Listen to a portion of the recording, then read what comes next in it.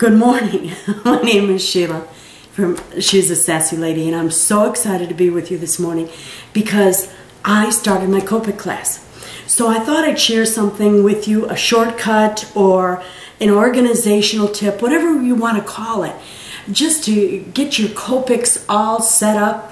You know, I started the class and I bought all my Copics, not all of them, but a lot of them in like packages from Hobby Lobby, and I used the 40 and the 50% off coupon to save a ton of money.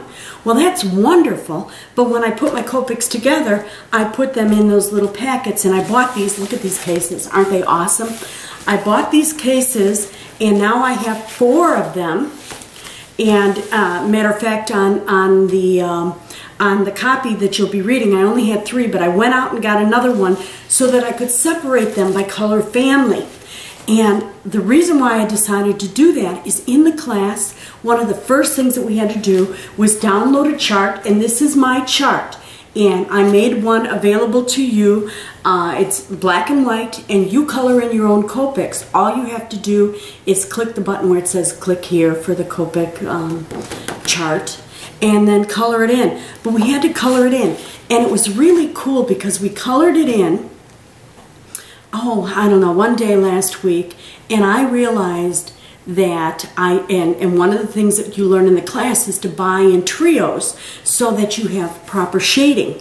And I realized that I didn't have enough trios. When I bought the little packets from Hobby Lobby, they're wonderful because you get a large selection, because I think they have 6 or 7 different ones of those packets.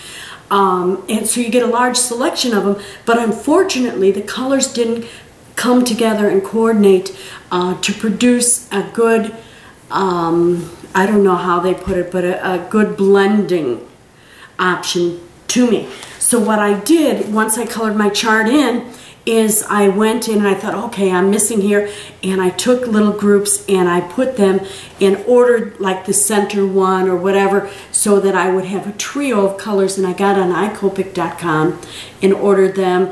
I think Blitzy had them. A lot of places have them. I kind of like the iCopic because in 2 days I actually had my markers. So I went to Hobby Lobby and I got another case, and that's why now I have 4 of them. And the cases, one of them was $7.99, and it has some stitching on it that says Prestige or some silly thing, and I'm groping to find out. And of course it's the last one. And yes, it says Prestige on it. Well, that one was $7.99. Well, then they also have these others that are identical, the same thing, and they were $4.99. So I got the other 3 are $4.99, and then I used my coupon. Now, it sounds funny, I keep saying use your coupon, and they only let you use 1 a day. Well, on my way to work, I passed 2 Hobby Lobbies, so on one trip I can get 2 separate things on my way to work. So that's how I do it. At any rate, I did want to share this with you. This is the Copic chart. Isn't that awesome? Look at that. And I'm really excited. I got my little bag, and I put all my Copics in my bag, and then I'm going to do something that I didn't think I would do.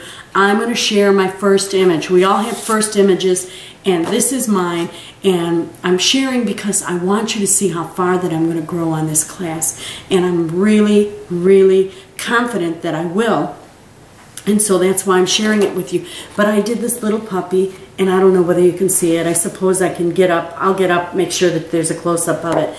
But of course, I haven't learned how to blend. I haven't learned how to do all the different things that you have to do. And that's what I'm excited about, because I actually have no bad habits, because I have no habits.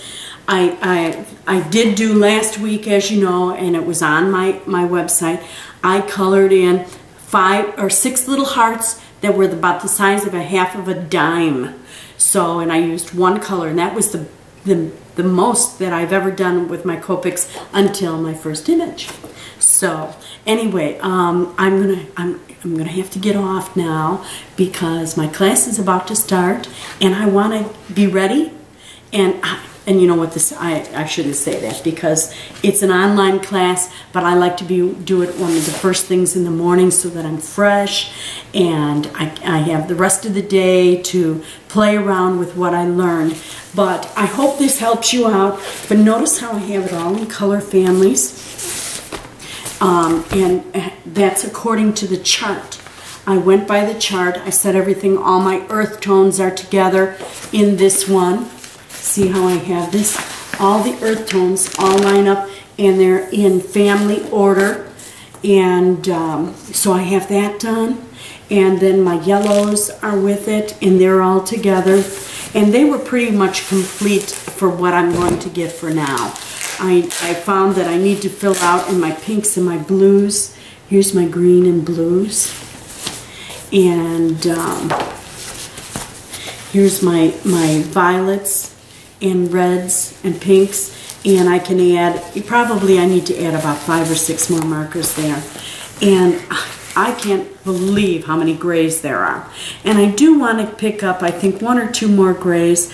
I do have five grays now, so I want to pick up a couple more because I learned that there's different shades. I'm not just shades of gray, but tones of gray. Like there's a warm gray, a cool gray. All these things I'm learning, it just amazes me. Anyway, it's a big investment, but I think it's well worth it because it's something that you can use for years and years. And if you're paper crafting, I mean, it's a nice way to go. At any rate, I hope you have a wonderful, wonderful day. And I know the class is closed for this time, but maybe that's something you should look into for next time. And I do have Melissa and Christy's button right on my blog. So all you have to do is click on it, and they'll put you on a waiting list for the next class if you're interested. And have a wonderful day. Thank you. Bye now.